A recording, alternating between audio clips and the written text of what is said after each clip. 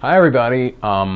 It is July 20th. That means it's the 21st day. I've been on the road. 3 weeks ago I left Birmingham. As I mentioned on the previous video, I have spent 20 consecutive nights in a tent at 17 tent sites in 12 different states. And on that 20th night I hit a brick wall, got here to Albany, and found that I just had to check myself into a psychiatric unit.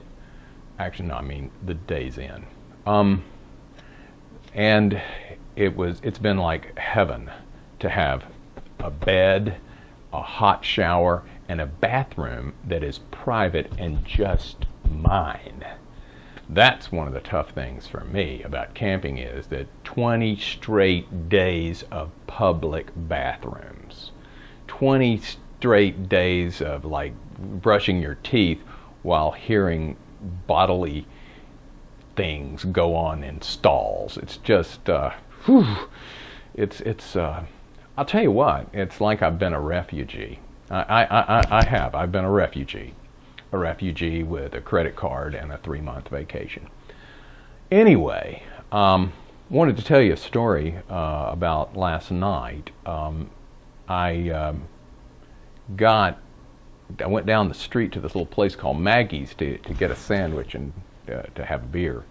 Sat at the bar there, and there were two guys sitting next to me, and they were talking sports and gambling. And then one of the guys left, leaving the other one, who was to my immediate left. And he, being a very talkative type, turned and began to speak to me. And as I looked at him, one of the first things that occurred to me was, I thought, now this guy looks like Billy Bob Thornton. I mean, he really did. And I thought to myself, I would love to parade him in front of the two Rangers in Missouri and my friend Mark at the Rhinoceros in Missoula and say, now take a look, there's Billy Bob Thornton. And so we're talking, and 2 or 3 minutes into our conversation, Maggie comes over and she says to Ed, the guy I'm talking to, he's a regular. She says, Ed, this guy looks like he could be your brother. Anyway, Ed, I want to talk about Ed. It became apparent to me that Ed was a troubled kind of soul, but there was something deep down inside of him that was sweet, but it was also dark. And so we're talking in this conversation, and at one point he says something like, yeah, my probation officer doesn't like for me to drink, but to hell with him. And that, got my attention. So as gently as I could, I sort of said, oh, you got into some trouble, did you? And he said, a little incident with violence. And I'm thinking, okay. So I try to steer the conversation away from there, and to his credit, in my view, one of the things about Ed is that he's not one of these people who just wants to talk about himself. He shows a genuine interest in the people to whom he is talking. And so he starts asking me questions about myself, and somehow or another we get around to the fact that I lived in Africa for a couple of years. And he asked me where I lived, and I say Kananga. And he perks up and says, oh, the Kasai provinces. I've been there.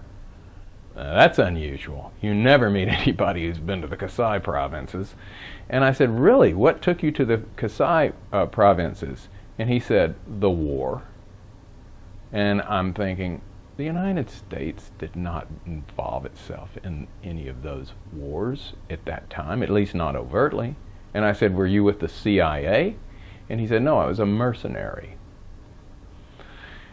And so he tells me the story about how he was a troubled child. His father was a high-ranking military officer in the army, stationed in Germany for most of his youth, and he can never please his father. He could never please his father. He tried to. I guess he got dishonorably discharged from the army, and winds up being a soldier of fortune in the mid and late 70s, all throughout southern Africa. Tells me he scaled the water tower in Kananga, which is no small feat, and said that he did it on a bet, and he stood up there and thought this is the perfect place for a sniper, and then he tells me that's what he was. He was a sniper. And he does not brag, but he essentially tells me that he has killed quite a few people. And as the more he drinks, the more emotional he becomes. And I can tell that this guy is carrying the most enormous burden around with him. And I mean, I see tears welling in his eyes. And at one point, the minister therapist in me says, "You should write a book." And he says, "There are too many places I just can't go. It hurts too bad." And the minister therapist in me thinks about it, saying, "Well, you should pursue your fears and then you can conquer them." But I'm thinking, then he'll administer some therapy on me if I push this too far. You know, his probation officer might not like what he does to me. So I let it go. But in the end, it was time for me to leave. I could tell that Ed was in for a long night, and because I needed to get moving the next day, I wasn't prepared for a long night.